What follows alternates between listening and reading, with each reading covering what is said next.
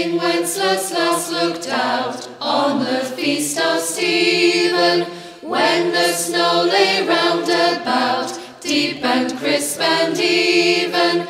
Brightly shone the moon that night, though the frost was cruel, when a poor man came in sight, gathering winter fuel.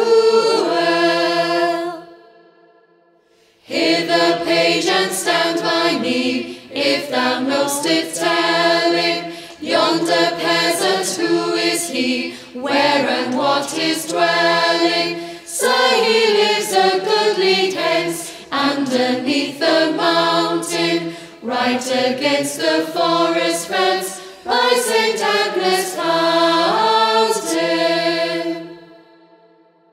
Bring me flesh and bring me wine, bring me pine logs hither, thou and I will see him dine, when we bear him thither.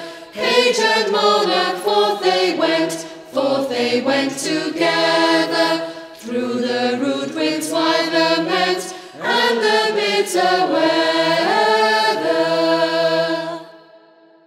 Silent night is darker now, and the wind blows stronger. Fails my heart, I know not how, I can go no longer. Mark my footsteps, my good page, tread thou in them boldly. Thou shalt find the winter's rage, freeze thy blood less coldly. In his master's steps he trod, where the snow lay dinted. Heat was in the very sod, which the saint had printed.